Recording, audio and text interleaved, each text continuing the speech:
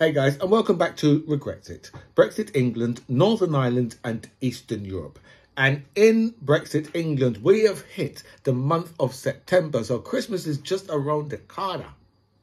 And in today's video, we have Donald Trump, who's been hit with the recall. Over 800 people across the channel, I believe, on this weekend. There's been a major incident in Coventry. Gillian Keegan is a real raver.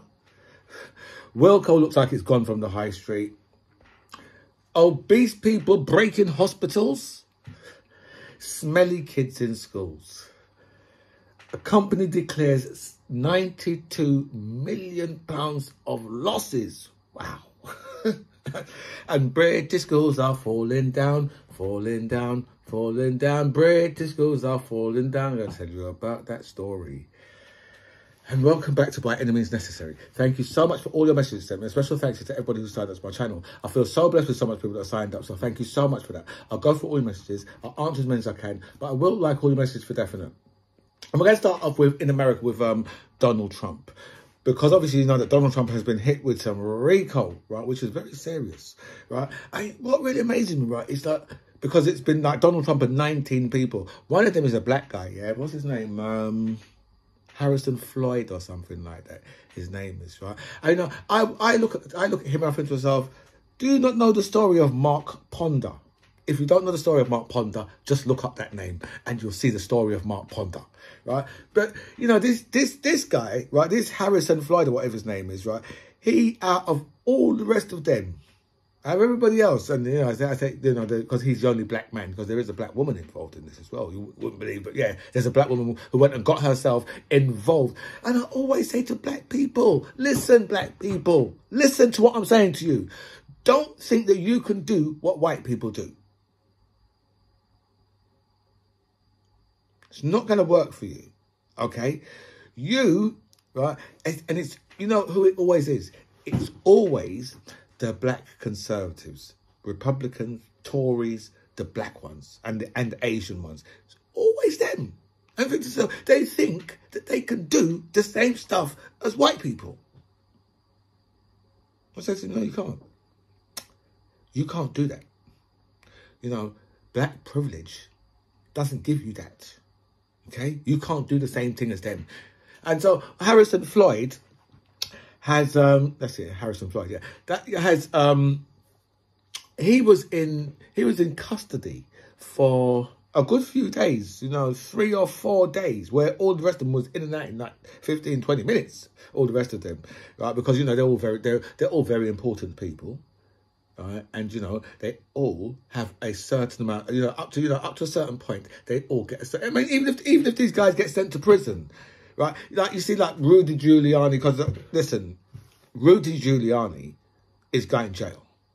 Him and Sidney Powell, she's the woman who released the Kraken, right? Them two, for definite. And Mark Meadows as well. All these people, yeah, because he's, you know, he was the chief of staff. Right, you know, obviously, you know who Rudy Giuliani is, and you know the Kraken woman. She was, you know, she was giving press conferences with Rudy Giuliani, right? And these people was they've been breaking into election offices. They've been messing about with the voting machines, and they've been getting into all sorts of different nonsense, right? You know, getting fake electors, you know, fake electors to go up and say, well, we're the electors for whatever, for this county or whatever. They were getting all that type of thing. And all of this stuff is highly illegal. And now you've got, I don't know if you know who John Eastman is. He's another one of these. He's another one who was working alongside Rudy. He was working with Donald Trump in the White House, you know, telling Donald Trump, you know, giving Donald Trump a completely illegal strategy. What was 100% illegal, and they all knew at the time that it was 100% illegal, which is the reason why they're saying, they're all just like, well, they're not saying, well, you know what, we never done it, we never done any of this, right? You're lying about every piece of this. We haven't done any of this. They're saying, yeah, well, we've done it, but Hunter Biden's laptop. You know, that's like you saying, well, you know what, the police have caught you in the middle of a bank robbery, and you said to them, well, what's these people's problem? Right? What about my next door neighbour, right, who was speeding last week, doing 40 miles an hour in the 30 zone? What about him? Why are you nicking him? I think the police would look at you funny. But this is what these guys are all coming up with, because, you know, they haven't really got any defence as to the offences they've committed. So all they can say is, well, oh, you're just coming after us because we're Republicans or because we're MAGA. So that's the reason why you're coming after us. You know, these people, I'll tell you something, right? These people, there's absolutely something wrong with them. That's the way I look at them. I look at them as myself, you know what you're doing. You know what you're doing is a criminal offence, right? And then when they, you know, because what that is, it's a level, yeah, of white privilege that you just can't get past. Right? You know, white privilege extends to, you have a mugshot taken, right, and you use it as a badge of honour. I'm going to speak for all black people now, right? But not the conservative ones, because they're just some crazy motherfuckers.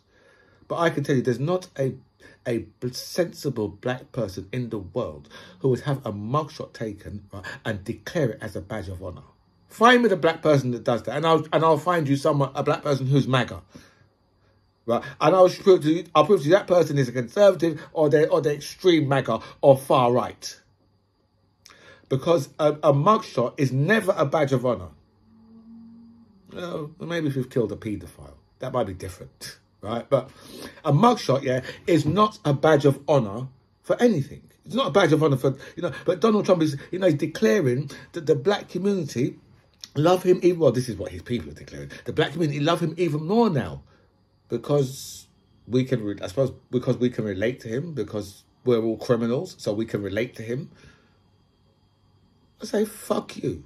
Are you fucking stupid? Right? The black community fucking hate you. Right? And which is the reason why Donald Trump has been spouting off his mouth about election interference.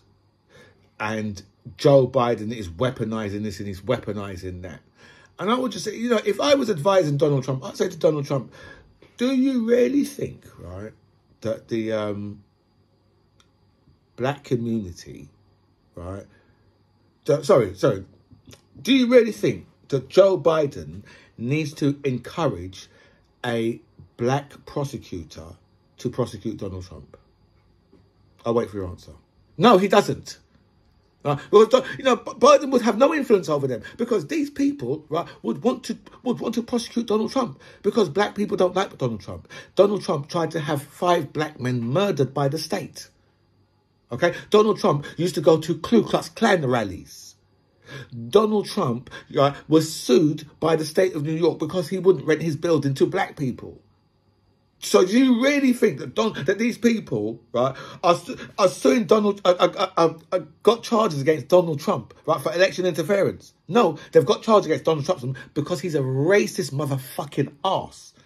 And, you know, when you are that way inclined, right, and you have a load of black prosecutors, right, and you're committing crimes in their district, then you have to be stupid to think anyone is coming after you for election interference. You have to be as thick as 2 very short planks. And I think that's what the most of the Republicans are. But there's a lot of these guys. I'm not sure whether Donald Trump is going to end up in prison, but Rudy Giuliani, he needs to hurry up and die as quick, or put this off for as long as possible, because that bitch is going to end up dying in prison. Right, because he's been hit with this, and, you know, for people like that, yeah, there's no way, you know, it's all over the TV. And these guys, yeah, the level of white privilege these guys have got, right, they are giving TV interviews.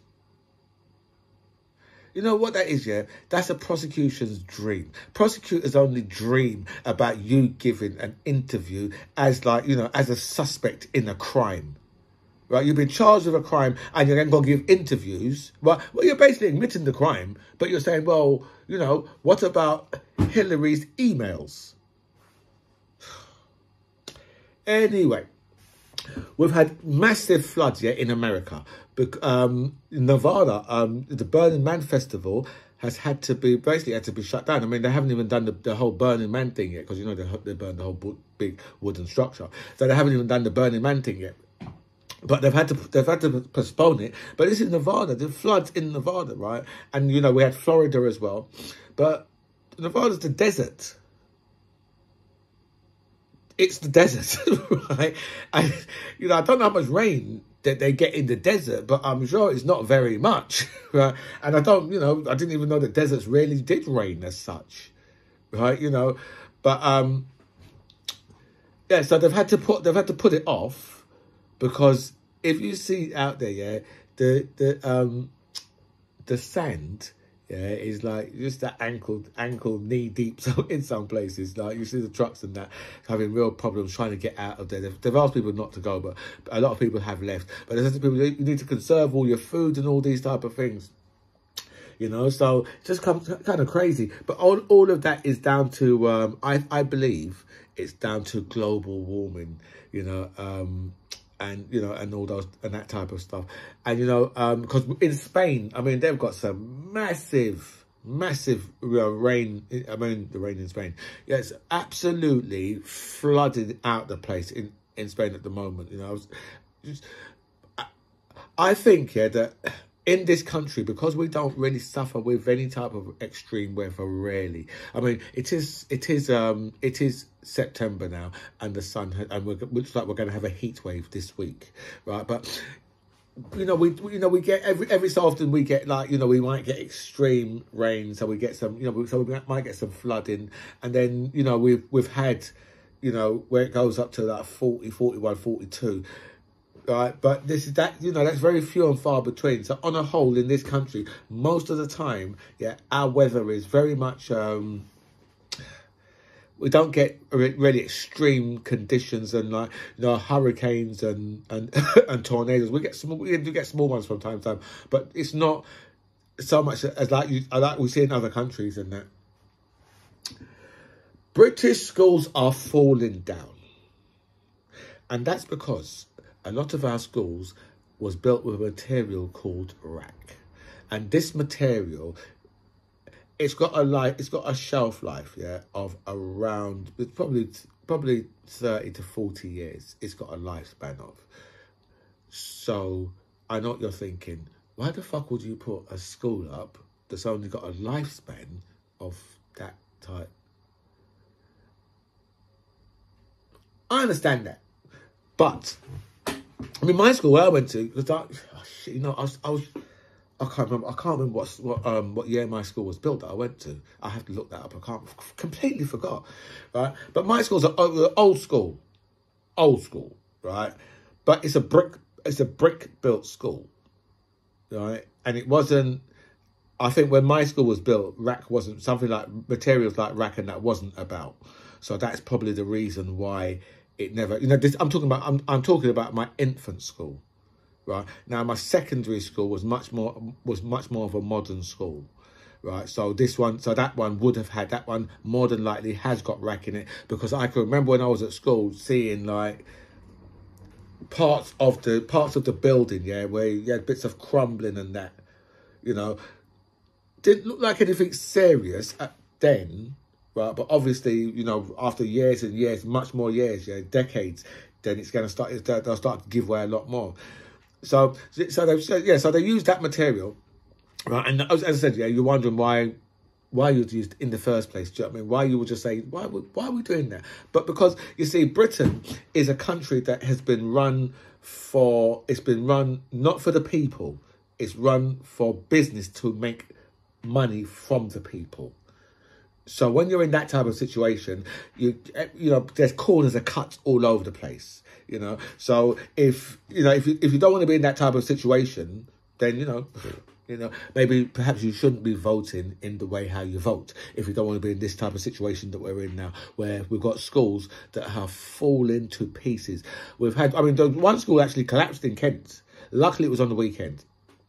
Right, this was a couple of years ago. So you know, this is a problem they've known about from time. So it's not like this is new. They've known about this from time. It's just now, because now it's come to a point where they've identified that there are schools that will fall down in the next couple of years. So now they've got to get in there and get the work done, because they've left it a bit late.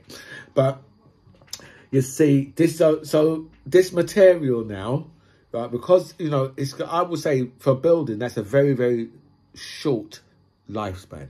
To put up a building that you're going to be housing children, you're going to be having children going to have like, you know, 30 years, you know, a material that's going to last 30 years, I'd say that, like, you know, that's just, you know, why would you do that in the first place? Why would you even think about doing something like that? But it's all about cutting costs for these people. That's how they run this country. This country is run, right, for the sake of business, and business is only there to make money for its shareholders, and that's the reason why our schools are falling down, right? You see, when Labour left power in 2010. Right, they had already set up plans to build 200 to 300 schools a year in this country. So then when David Cameron and George Osborne came along with all their austerity measures, they've come along and said, oh, we'll cut that to 100 schools a year. So they cut the budget. So they cut it. So they could only build 100 new schools a year, or fix up. It's a build or fix up, but the total is 100. So then Rishi Sunak now, they said to Rishi Sunak, so they've gone to Rishi Sunak and said, listen, right, we've got a serious problem in our schools. They're going to start falling down anytime soon. So Rishi Sunak said, oh, how can I help? And they said, well, you know, we can only build like 100. We can only build 100 schools, and we need to be able to do more than that. We need to be able to do 200 to 300 a year. So Rishi Sunak went away and he had a good think about it, and he came back and he put a proposal to them and said, well, what I'm going to do is I'm going to give you a budget so you can build 50 schools a year. And then one of the guys from the education services, he was on the BBC yesterday, and he said this. So Rishi Sunak has come out swinging, right? Rich, when I tell you, you know, well, not Rich, he's only little, but he'd come out swinging, right? And he wasn't taking none of it. Rishi Sunak was having absolutely none of it. How dare you, right, talk about me in that way, right, and tell lies about me? Well, he didn't use those words, but he might as well have. So then Rishi Sunak went on to say, yes, look, what I done was I put in a budget, right, to build 500 schools, right, at the rate of 50 schools a year. It's like, but that's what they've just accused you of, and you've just slagged them off, right, and said that they was lying. That's not true, you said, and then you just said, and then. You know, before people can get a word out of Rishi Sunak, he just carries on talking because they're motor-mouth, so he just carries on talking.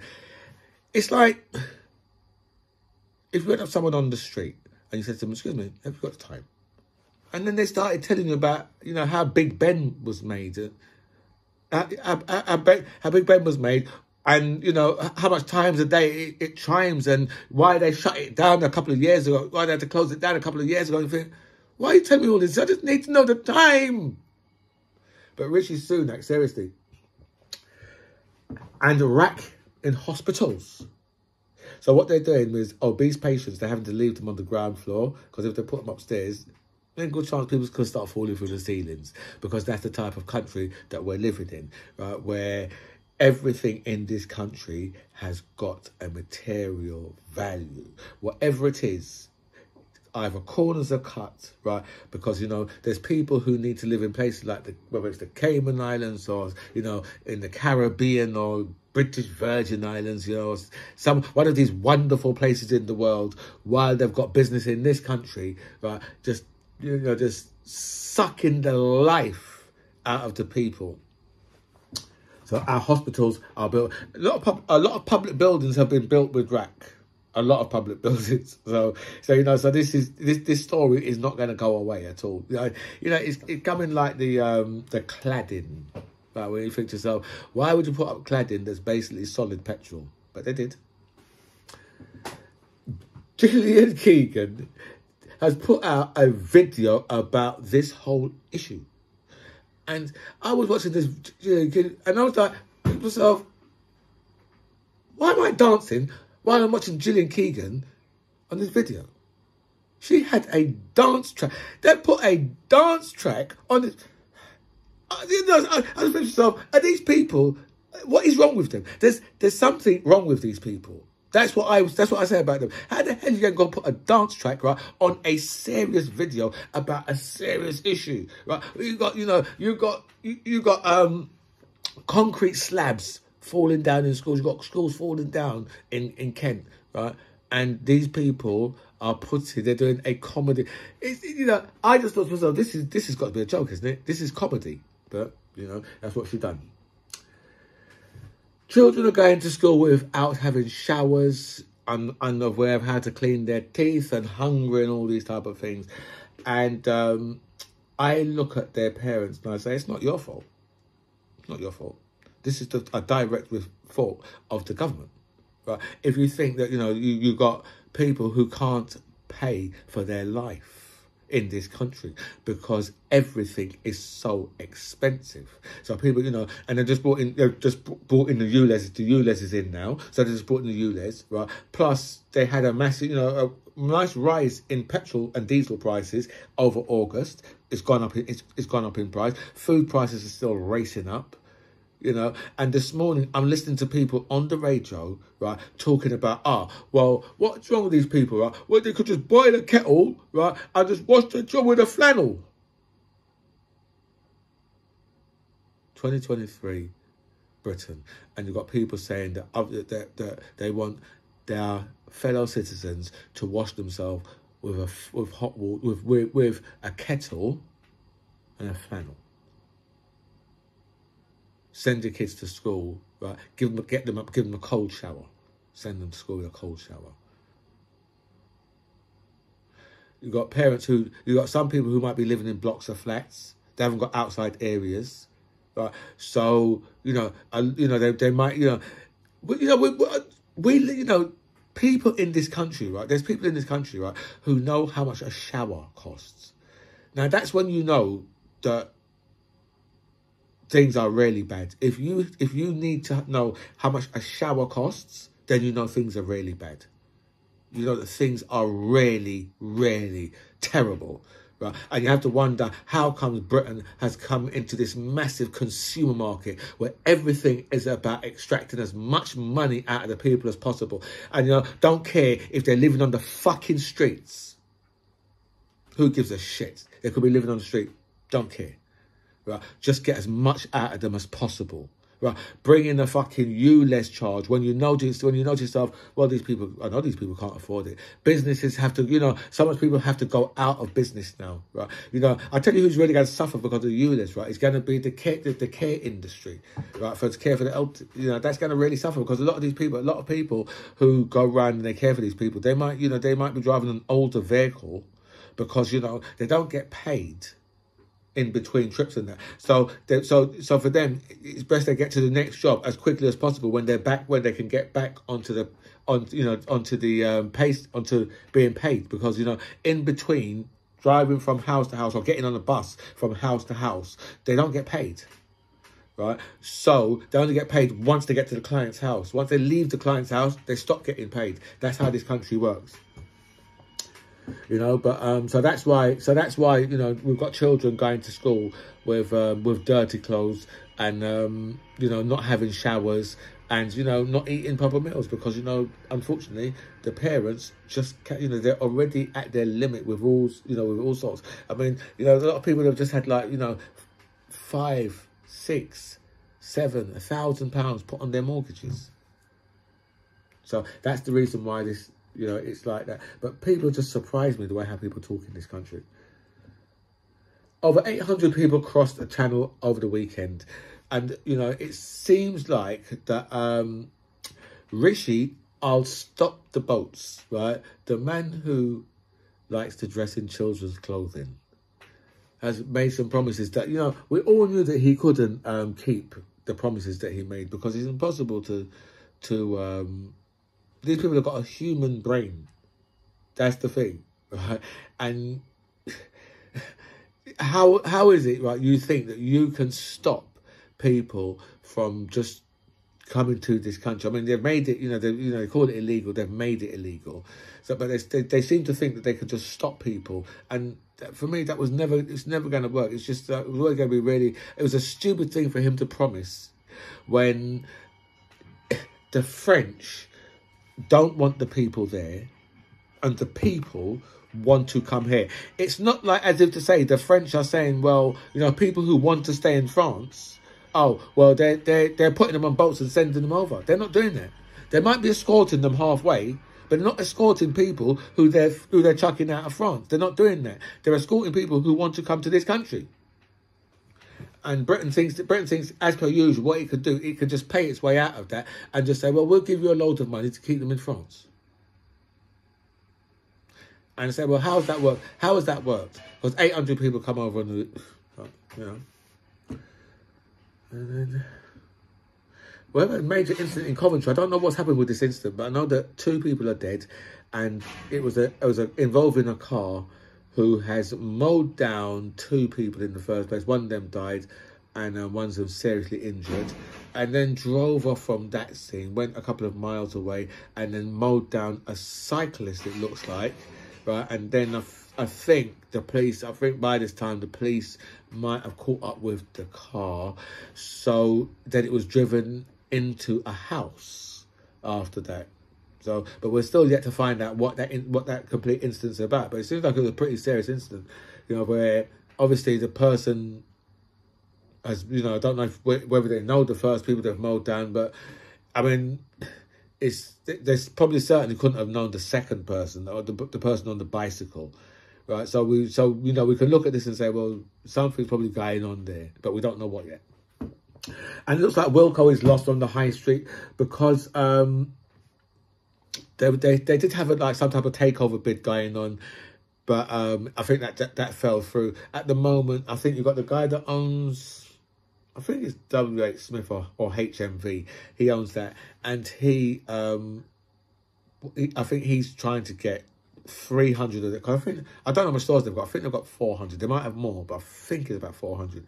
But he's trying to get at least 300 of the stores to stay open. But for the bulk of it, the main bulk has gone. I mean, the shelves are empty in Wilko's, and so I think they've gone from the high street. But in this country, it's so difficult, so difficult and so expensive to be running businesses in this country because people's all their gas and electric bills have just doubled. And when you're used to making a profit, and then all of a sudden you've got serious cuts into that profit, and your business is still profitable, but it's not. A lot of these companies, they like to be hundreds of millions of pounds in profits, and if there was 150 million in profits last year, then this year they need to be they want to be closer to 200 million in profits. But if they were to take a profit of 100 million, they'd be like, oh my God, we're going bankrupt. This is terrible, because they've taken 50 million less in profits than they did the year before.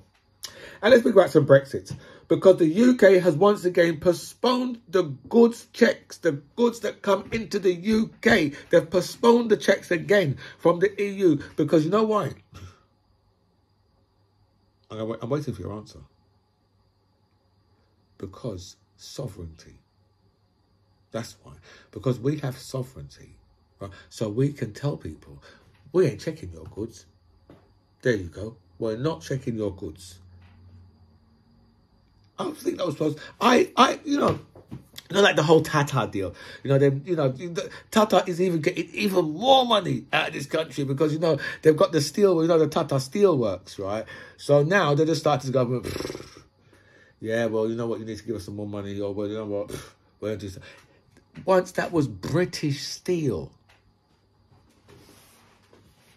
British Steel, right? Coming from a country, right, where we're putting up buildings all the time, making cars and all sorts of different stuff, and you're telling me that British Steel is now right in the hands of an Indian magnate. Just unbelievable, seriously, just unbelievable. And so Tata, over the last couple of weeks, I've heard deals what Tata's getting like £1 billion from our government, to one of the richest men in the world, right? We're just saying, oh yeah, you need money? Do you need money? Do you need money? To one of the richest men in the world. Do you know what I mean? You know, it's just, you know, soon, very soon, I'm wondering whether or not Tata's had as much money out of our government yet as Richard Branson. Because you know he just get a lot of money out of the government too. Billions. You think all the Virgin services that he just run and, you know, so much so, right, that, you know, he earns so much that he can afford, right, to give us his helicopter.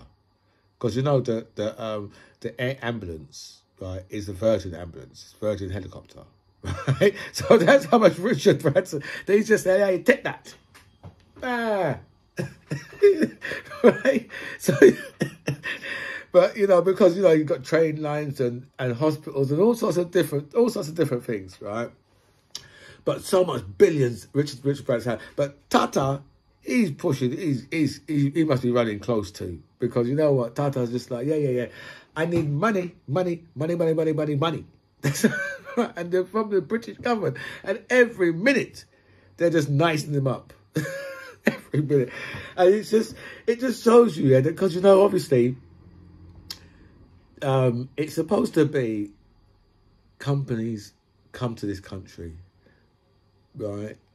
Because our economy is so boom. Not government should be bribing people to come to this country or stay in this country. That's like you owning a nightclub and then going outside and grabbing a load of men and saying, listen, I'll pay for you to go into my nightclub. I say, no, mate, I'm not going to do it. Because you know what? If you need to pay for me to come into your nightclub, then I'm not coming in.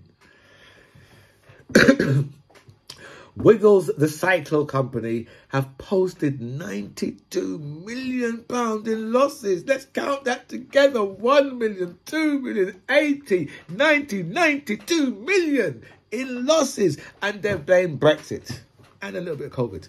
But they've blamed Brexit. And I would say, yeah, that Brexit is looming large over that situation. It's just looking down upon the situation with its hands on its hips. That's how Brexit is over that. 92 mil. How the hell you can lose that much money in business? Michael Gove says Brexit freedoms means pollution rules can be watered down. That's what we get for our Brexit freedoms. We can water down the pollution rules. I say, isn't there enough shit in our waterways as it is? And these people want to water down the rules even more. Right? You know, I say that what we got in this country that you can actually usable, it's less, right, than 20%, and I think it's quite a lot less than 20% of the waters in this country. I mean, we had the triathletes come over a couple of weeks ago, yeah, and they got ill because triathlon is the one where they do the running, swimming, and cycle, right? Yeah, when they done the swim, these people all got ill because of dirty, stinking water. You know, they must have, right, and then end up with a log in their mouth. A whole log. And it's not made of wood. UK to use Brexit freedoms to cut out red tape over electric car batteries.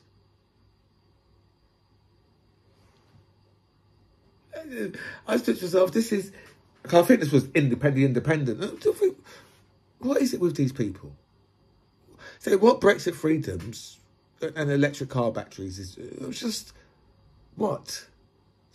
Seriously, these people, yeah, I think they are major gaslighters. I think that they just sit around thinking, what can we gaslight with these people today? There must be something we can do to gaslight these people. There's got to be. But seriously, just like, I don't know. I just think that I just think that it's a level of incompetence that these people are showing. And I think just because the jobs that they're in, people do expect them to be, and people can't, I don't think people can understand. And and I don't think people can understand, right, the level of incompetence that these guys show with everything. That's why everything in this country is working really badly. You know, there's nothing that's working. There's nothing at all that's working correctly. Whether it's the NHS, you know, the potholes in the roads, nothing is working properly. Whatever industry you look at, right, if the government's got any involvement in it, it's not working properly. I mean, you know, the government's dealing with the railway workers, right, and those are private companies. They say, well, why have we got government ministers getting themselves involved in that? Because these are private companies. Because really, because of all the subsidies that these companies are given, they're not really private companies. They're really still owned by the